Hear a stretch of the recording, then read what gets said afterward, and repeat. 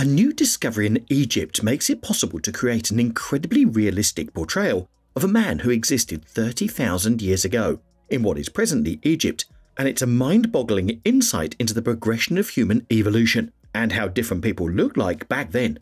Even famous British author and researcher Graham Hancock came out and explained why these ancient people who lived in the territory of Egypt were very different from us, and how they suddenly ceased to exist. And before we look at how this ancient man really looked like, don't forget to like this video and subscribe to the channel. It will be great support for us. So, back in 1980, archaeologists made an exciting discovery at a place called Nazlet Charter II, an archaeological site located in Egypt's Nile Valley. They dug up the skeletal remains of a man, and upon conducting anthropological examinations, they determined that he was a young adult, aged between 17 and 29 years old at the time of his death. The man was around 160 centimeters tall and had African ancestry. Remarkably, this skeleton represents the oldest known existence of Homo sapiens remains found in Egypt, making it one of the world's oldest discoveries of its kind, as reported in a study. Apart from being buried with a stone axe, not much else was known about him. But now we gained more information about how these people lived, and how different they were from us in the 21st century. After more than 4 decades, a group of researchers from Brazil has accomplished a remarkable feat. They managed to reconstruct the facial features of the man by utilizing numerous digital images obtained from a thorough examination of his skeletal remains.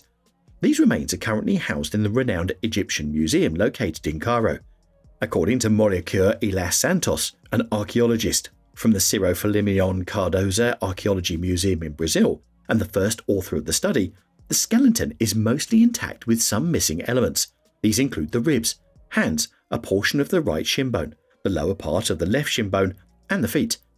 However, the most crucial component for facial recognition, the skull, was well preserved, as stated in an email to Live Science. The researchers noted a distinctive feature of the skull that caught their attention, the jaw, which displayed notable differences from people in the 21st century. Additionally, there was a section of the skull that was absent.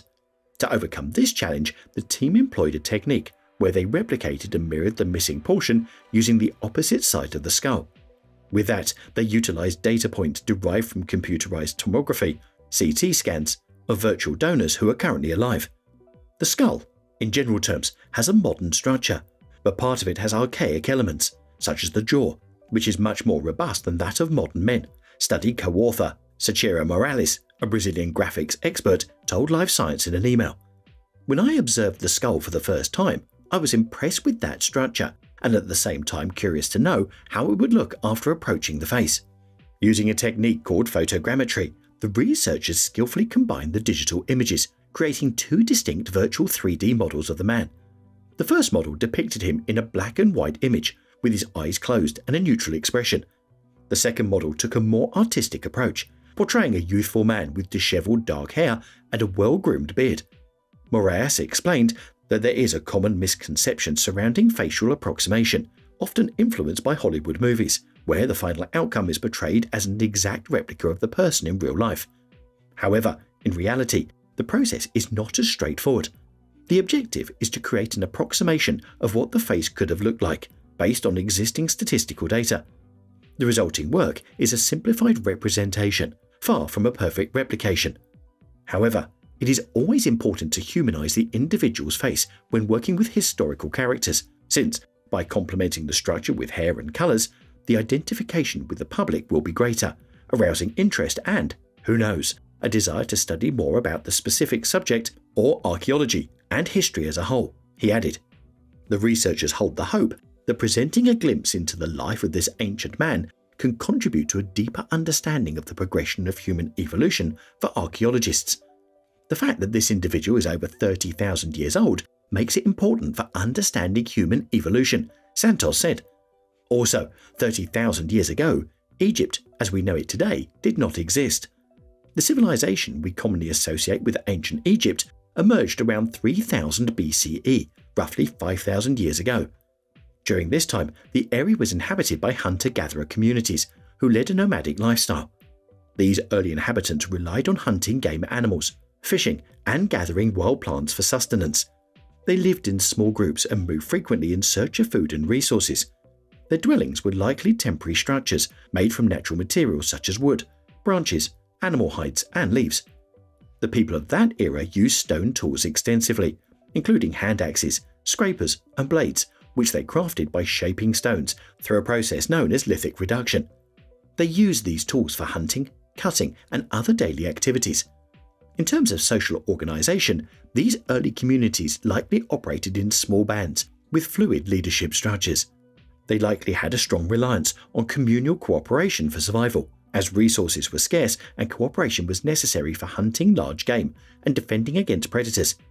In terms of cultural and artistic expression, evidence suggests that these early inhabitants of the region engaged in cave painting and rock art. Some of these art forms depict animals, human figures, and scenes from everyday life, and there are numerous significant differences between these civilizations and us, people in the 21st century, due to the vast changes that have occurred over thousands of years of human history. The people of 30,000 years ago relied solely on stone tools and had limited access to resources, also settlement and agriculture. Today, Egypt is known for its agricultural productivity and settled communities. In contrast, the early inhabitants were nomadic hunter-gatherers who moved from place to place in search of food. In addition, social organization and complexity. Modern society is characterized by complex social structures, institutions, and hierarchies. In contrast, Paleolithic communities of 30,000 years ago likely had simpler social structures with less hierarchy and division of labor.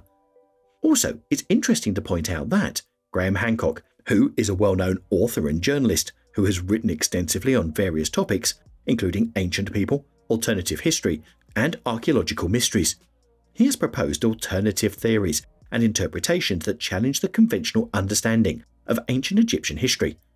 Some of his notable ideas include 1. Ancient advanced civilizations. Hancock suggests that there may have been highly advanced civilizations that predate the known ancient civilizations, such as Egypt, and that they possessed advanced knowledge and technologies that have been lost to history. According to Graham, there was a giant flood that completely destroyed these ancient civilizations, and because of this, we lost a lot of evidence about these civilizations. 2. Alternative dating. Hancock has proposed that the dating of certain ancient Egyptian monuments, such as the Great Sphinx and Giza pyramids, may be older than traditionally believed, suggesting a more ancient origin for these structures. It's important to emphasize that while Hancock's work has gained popularity, it has also faced criticism from the academic community. The mainstream consensus among Egyptologists and archaeologists is that ancient Egypt developed as a distinct civilization around 3000 BCE, based on the available archaeological and historical evidence. That's it for today. Subscribe to our channel and hit the notification bell.